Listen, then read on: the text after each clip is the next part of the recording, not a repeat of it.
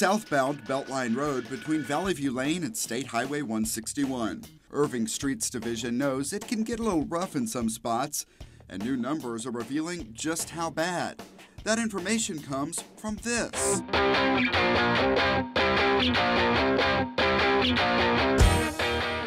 This is the automatic road analyzer. We're using it to do a pilot project within Irving. This section of Beltline Road is among the 20 miles tested in the pilot program. Drivers of this vehicle take to the streets to collect data. So you can actually, in one pass, we can do pretty much tell you everything you need to know about this section of road. We took a ride to see how it works. We're using lasers. We use GPS, of course. We're also using high-def cameras. The lasers mounted on the vehicle shoot down at the road and measure any ruts. The GPS identifies the specific location. Then there are the cameras. Here's another camera right here. Yes, this is also another high-definition camera. They not only record the condition of the road, they also check what is in the right-of-way, the land along the street that the city is also responsible for.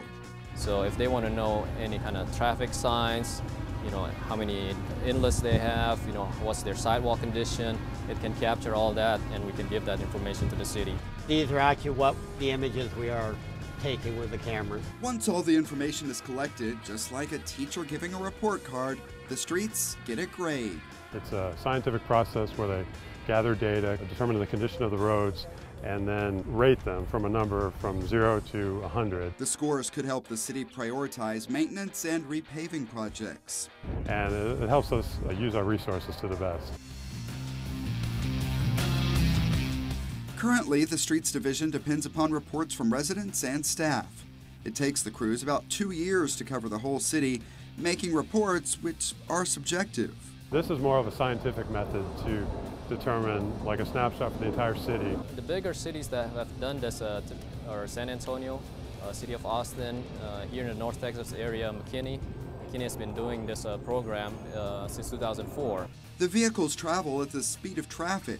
Irving is now considering contracting with the company that will have one of these vehicles cover the entire city. The pilot project will help us determine, are we collecting the right data? Do we need to collect something we didn't think about?